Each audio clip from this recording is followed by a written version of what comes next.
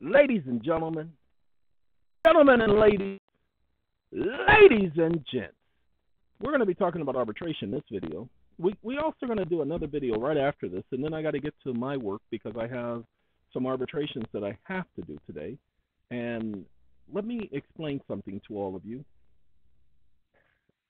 I'm an independent arbitrator for not only the Foundation, but also the Securities Acquisition Trust Commission. Not going to tell you the name of all the other arbitration associations that we formed. Didn't do this to collude or get around anything. I did this because I had the right to do it. And my job is to, as an arbitrator, to be fair and open-minded. I cannot sit up there and violate principles as the God I serve will not allow me. Now, mind you, the God I serve, his name is Jehovah. He requires that I be honest in all things, not just in some things. Now, this means that I don't bring my beliefs into the arbitration process. No, my functions as an arbitrator is to look at the contract and make a decision governed by that instrument and the United States Arbitration Act, otherwise known as the Federal Arbitration Act. Just in a previous video, and that video talked about how arbitrators perform a judicial function. And as long as they are performing a judicial function, making a determination between parties, then they are valid arbitrators. Now, in order to issue a valid arbitration award, the law has already been very specific. They must give the opportunity for the parties to participate in the hearing. Now, the hearing does not have to be in person. The hearing can be, as all of SAA's hearings have been, de novo. That means with no parties present, because they can do like you do in most courts. You send them paperwork, and they look at the paperwork, and they make a determination based upon the motions submitted by the parties. We do the exact same thing. But sometimes, let's say an attorney steps in. Well, as an arbitrator, this is how I work. Ladies and gentlemen, just because you're an attorney doesn't give you the automatic right of entering the process. You're not listed on the contract. If you're not listed on the contract, then you're going to have to show proof that you have the right to speak on that party's behalf. If you don't show proof that you have the right to speak on that party's behalf, whatever you've submitted will be ignored. You're not a party to the instant matter. See, that's why an attorney, when he goes into a courtroom, he has to produce what's known as a notice of appearance. But see, the courts are not as stringent as I am.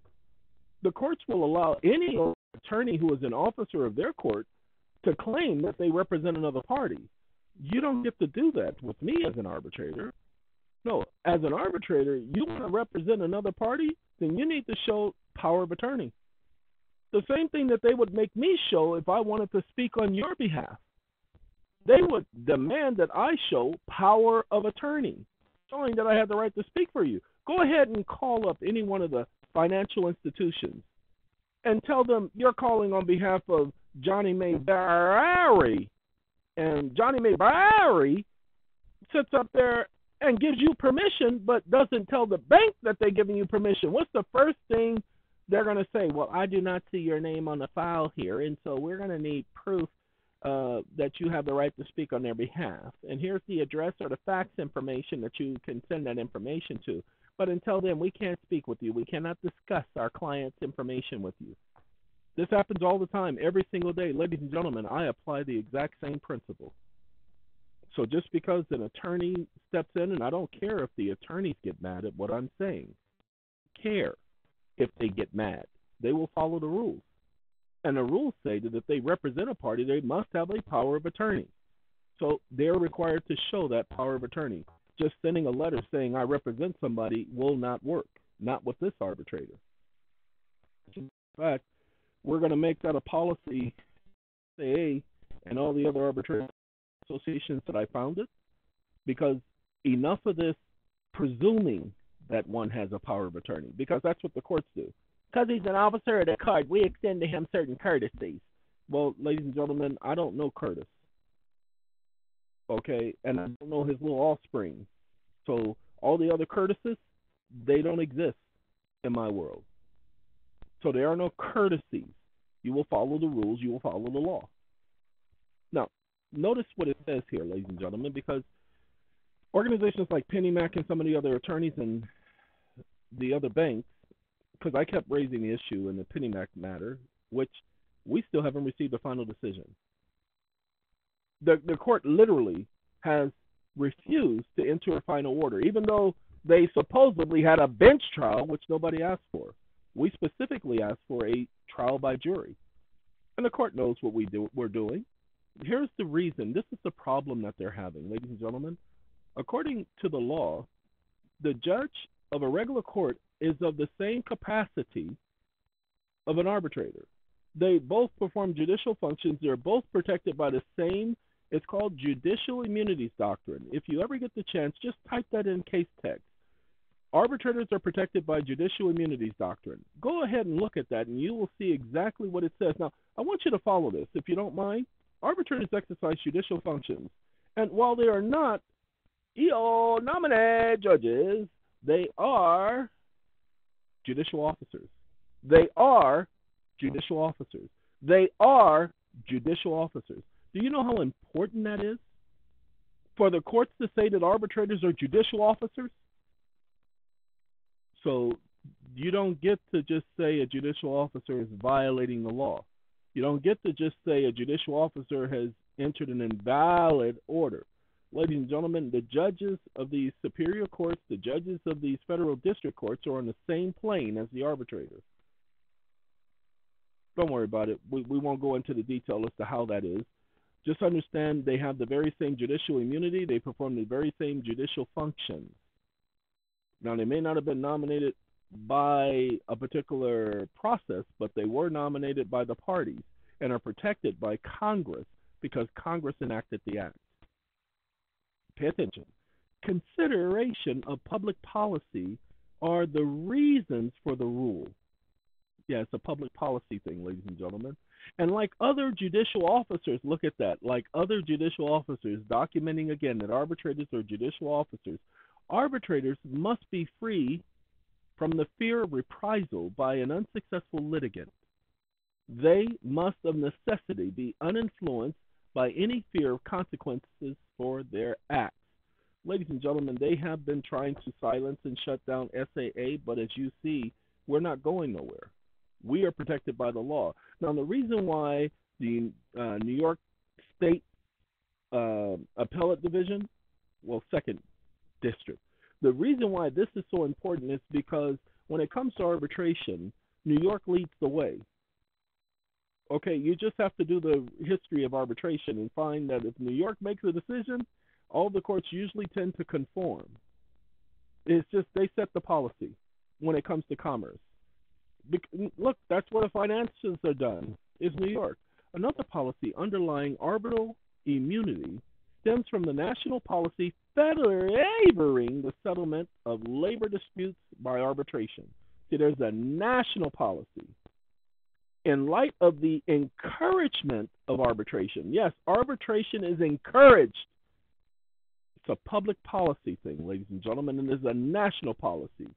So arbitration is encouraged as opposed to litigation. And the necessity for arbitrators to facilitate this policy, yes, arbitrators operate out of necessity. It follows that the common law rule protecting arbitrators from suit ought not only be affirmed, but if needed, be expanded.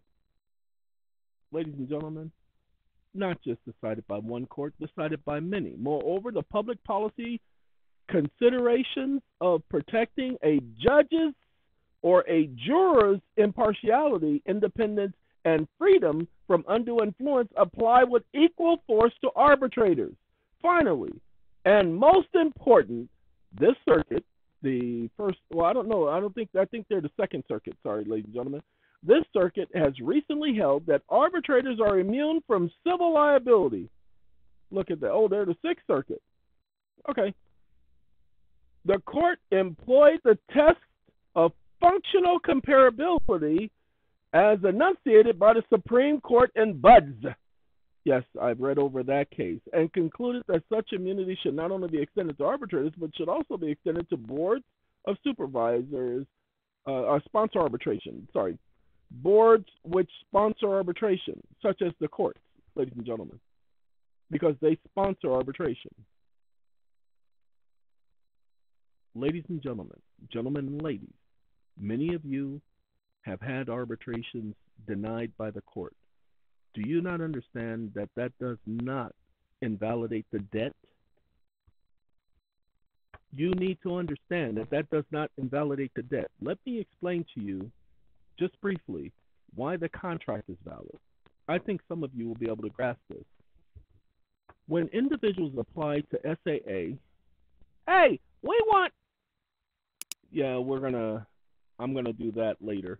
Wait, hey, SAA, I'm applying to y'all because I want y'all's information. I want y'all's process. Yeah, I'm applying to y'all because I want y'all to handle my arbitration. And SAA goes, okay, here's the contract. You need to fill it out.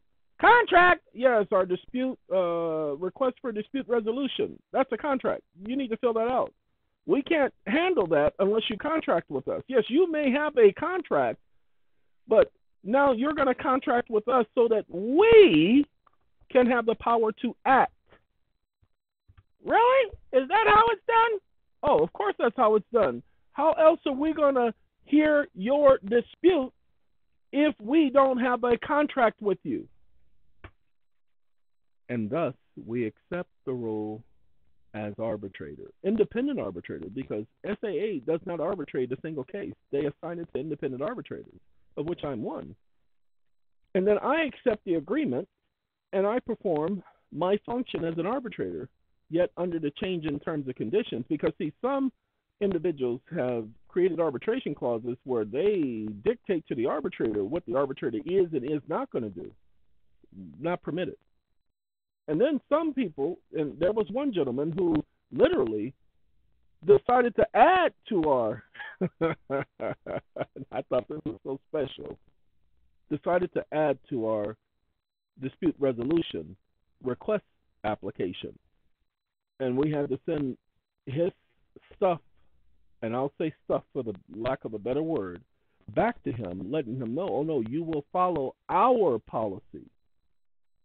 You will follow our policy, or you got nothing coming. Ladies and gentlemen, you don't have to use SAA. You can use your own private arbitrator. Knock yourselves out. The only problem is, the reason why I use SAA, because SAA has an established reputation. SAA is in court right now making sure that it fights for the rights of individuals. SAA has created a name for itself. Despite what you might hear, despite what the courts may or may not say, that stuff is not binding, because as I just showed you, arbitrators perform a judicial function. They have judicial immunity. SAA is a valid arbitration association under law. Why? Because they are a federal arbitration association, not a state arbitration association. The arbitrators under SAA are judicial officers, but they are federal judicial officers, because they operate under the authority of the Federal Arbitration Act and the common law, national common law, not the state common law, but the national common law. You'll hear some people say there is no national common law, but that is a lie. Take a look at the Seventh Amendment. That will give you an understanding. That's why I choose SAA. This is not an advertisement for SAA. This is me telling people, hey guys, I want tax credits. I got a lot of bills. These people are coming after me. And if I do it right, I can go ahead and get rid of some of this debt that's been piling up and smothering. It's a legitimate thing. It's a legitimate contract. I'm sending it to them. They have the right to say, no, I opt out of your arbitration clause. But they, you know what they can't do, ladies and gentlemen? They can't opt out of your notice of change in terms of agreement, because they have a duty to respond. And if they fail to respond, that's a condition of your contract. Hey, you want to opt out of this? You knock yourself out. But if you fail to provide that information that's been requested, and you have a duty to provide that information, then you opt into this agreement by failing to respond, because that is a condition of this agreement. That's the technicality. The courts have been ignoring everything. They've been wanting to focus on other technicalities. They don't get to do that, ladies and gentlemen. They have to take care of the facts. So look, I can't explain everything to you guys, but I can explain that the arbitration awards are valid, the arbitration awards are binding, and the arbitration awards require certain responses, certain performances by the other party. So does the contract. That's why the templates are there. Again, Bradley Christopher Stark was a genius in creating the templates with the arbitration clause. Well, he didn't actually create the template. He created the original document, and he got most of the information from other templates that have been around, but he added an arbitration clause. I saw what Bradley had done, and all I did was put in some language that solidified the contract, that took away certain loopholes that I thought were leaving a person exposed. That's why the contracts are put there, but they're not contracts, ladies and gentlemen. They're just templates. They don't become a contract until the parties add their names. And then at that point, it becomes an individual contract between the individual parties. So it's no longer a template. Once you affix a name and add a sum, oh, by the way, because these contracts all involve commerce, and because they involve an arbitration clause, that makes it federal. That's why the arbitrators are federal officers. Just thought I'd help you guys understand that. All right, ladies and gentlemen, this is 17 minutes that we've been talking. I am, plus the other 15 minutes, gives it a total of a little bit over 32 minutes by the time this is finished. We're not going to go past 18 minutes. What I am doing is I am trying to let people know, if you have an arbitration award issued by an arbitrator, if you have a contract, let's say it hasn't been issued by an arbitrator, you don't have an award, you just have the contract, and you have proof that you sent it to all parties, ladies and gentlemen, that's notice of a debt. That gives you your being able to do the Schedule C, doing your taxes as a sole proprietor, and listing that as an uncollectible debt if the other party has not paid in 6 months. You need to do a 1099-C forgiving the debt. Looks like we're going to go past 18 minutes. You need to do a 1099-C forgiving the debt. Look, I do want to tell you this because this is important. We are going to be going to the Internal Revenue Service. Let's see if I have it already pulled up. This ain't it. That ain't it. That ain't it. And that ain't it. Give me 1 second. Watch this, ladies and gentlemen. As a matter of fact, I'm going to pause you. Well, you know what? No, I'm not going to pause. And the reason why I'm not going to pause is because right after this, I have to pause. I'm sorry, Rakim. To catch another sucker FNC out there. My strategy has to be tragedy, catastrophe, and after this, you call me your majesty, my melody. Check out my melody by Rakim. Okay, anyway, ladies and gentlemen, IRS. Hold on, come on now. TAXCREDI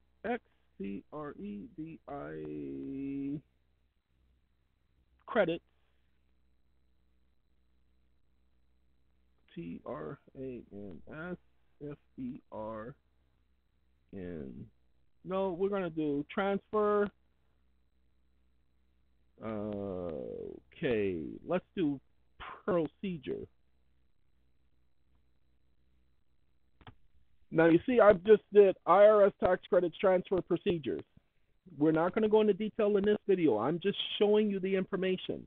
That's why I let you see what I typed in. Now, I could have typed it in a different way, but I want to get there. There it is, right at the top. Ladies and gentlemen, for all of you, I told you that my job is to bring this information to your attention and let you know that everything that you hear me talking about, I can prove. You need to be able to prove it as well.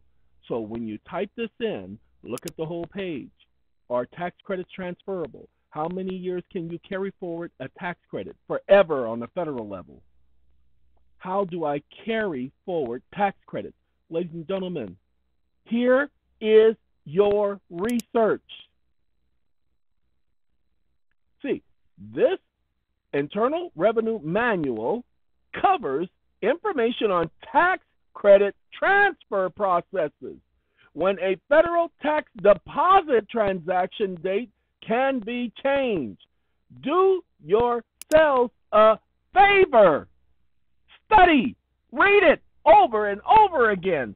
Focus on the main section, the section that you are interested in, the section that you know applies. Go over that 3 or 4 times. Ladies and gentlemen, don't go to another page. Stay on this page until you have a grasp of the information. And then once you have a grasp of the information you're interested in, which is transferring a tax credit, then you can look up the sub-information, the information that you know is related. But focus on, it's called the topic of conversation. Sorry, as one of Jehovah's Witnesses, we have a book called Reasoning from the Scriptures. It had something in there called topic of conversation. Why? Because when we go and we knock on doors, open up! Okay, when we knock on doors, individuals, some churches were teaching people how to respond to us. And so they were coming up with ways to stop our conversation. It was called conversation stoppers. And so what we had to do is we had to say, well, no, okay, we understand that you want to talk about that, but we're not here to talk about that. We're actually here for a reason.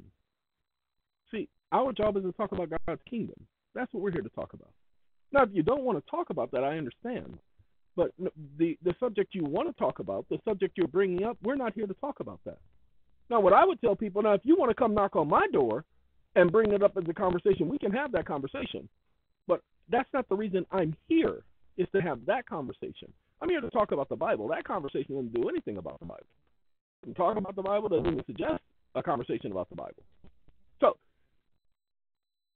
there's a publication that they produced, and it was called Reasoning from the Scriptures, and it had a part in it that said, topic of conversation. Ladies and gentlemen, it was designed to bring us back to the main point, the conversation. So our issue here is tax credits and transference of tax credits, credit transfers. Hey, wait, hold on. Background, don't care. Authority, don't care. Responsibility, don't care. None of that do I care about. Why don't I care about any of that? Because that's not my point. That's not what I'm researching. Wait, credit transfer overview, credit transfer research, requirements for credit transfer. Oh, look, IDRS guidelines for credit transfer.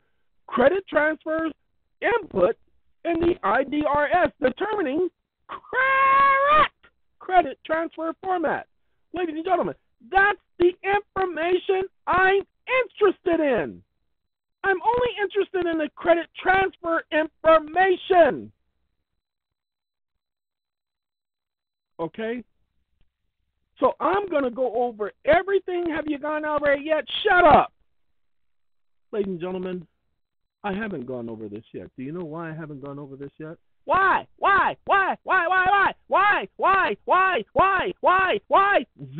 Mother. Ladies and gentlemen, the reason why I haven't gone over this yet is because I've been extremely busy trying to take care of so many other things. But I promise you, you have my word that I will be going over this. Now, wait a minute. I want you all to understand something. I didn't have to show this to you, did I? But I am showing this to you, letting you know that everything that I'm doing, the law backs me up. Well, the statute, okay? Ladies and gentlemen, this is where you're going to start. And then after you start here, I want you to pay attention. You have the credits and deductions. You click on this, and this is definitely going to take you to the IRS topic, okay? Now, refunds, I don't care about refunds. Well, we're eventually going to be talking about refunds, but that's not the main issue right now. So you're not going to go up here. This is not your friend, people. This section up here is not your friend. What you want to do is right here, because it's going to be in the Internal Revenue Manual. Look, the manual is not the law, people. The manual is not the law, people. The manual is an administrative tool. That's all it is, administrative. This is not the IRC, the Internal Revenue Code, which is also not law. Need you all to pay attention. But this is where you're going to find their administrative rules and procedures, and that's what you want. So you're going to start with Part 21. Wait, hold on. Let's see what else Part 21 talks about. Like I said, we're not going to go past 30 minutes. You have my word on that. But we're going to find out what Part 21 talks about. We're going to see everything, because this is 21. It's got point 5, point 8, and all that. Account management, and wait, hold on. Let me make this larger for y'all. Okay, so y'all can see. Then you got account maintenances and taxpayer contacts resulting from notice issuance, incoming and outgoing correspondence letters, forms, and information requests. See, it has all of this information here. Look, refund research, refund trace and limited payability, returned refunds, releases, manual refunds, and erroneous refunds, refund offset. Ooh, that's where they take your money, people. These are the codes they're following, ladies and gentlemen. So when the IRS is doing something to you, should you not start doing your own research and finding out what they're doing and how to get around it? This is just me. Hey, carry back. Credit transfers. See, carry back. I don't want to carry back. I want to carry forward. But many people who owe taxes from 8 years ago, shooky now. You're going to have to do some carry backings. Okay, carry backings. That sounds like a football player. Well, yeah, he might be. I don't know. Ladies and gentlemen, you have the business tax returns. Now remember, as we said before, businesses, they don't do income tax. Businesses do revenue taxes. Ladies and gentlemen, if you all were to operate as a sole proprietor, what does it take to operate as a sole proprietor? Remember, a sole proprietor doesn't need an EIN number.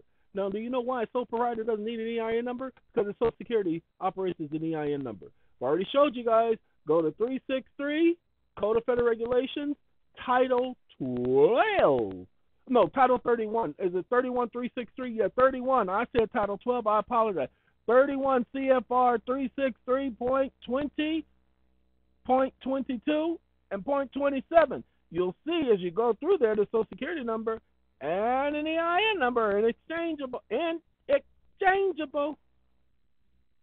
So you should start operating as a nonprofit organization, ladies and gentlemen, while you're operating as, I'm sorry, I said nonprofit organization. That's because something else is on my mind. Don't start operating as a nonprofit organization. No, do not erase that. Can you go back and erase that? You can't? Okay, correct it? Okay. No, you don't do it as a nonprofit organization. You do it as a sole proprietor, ladies and gentlemen. Sole proprietor. When you file, sole proprietor. Okay? Hey, what y'all talking about? I owe money now that I did. See them tax credits? Go ahead and take it out of there. All right? Now leave me alone, mother. Okay, ladies and gentlemen, let me explain something to you all. Some of you guys are going to be greedy. You're going to want to get every dime, every penny, every nickel. This ain't about dimes, pennies, and nickels. Yes, the dollars are dollar for dollar, but we don't want you going after every dime, penny, and nickel. We want you to be reasonable. We want you to go after small amounts at first.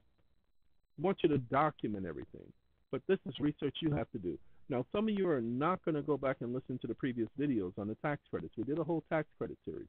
You're not going to go back and listen to that. Those of you who are going to do the arbitration, remember, the process for the arbitration, once the arbitrator issues an award, okay, now you have evidence of a debt. Previously, you don't have evidence of a debt. All you have is your word against theirs. Okay?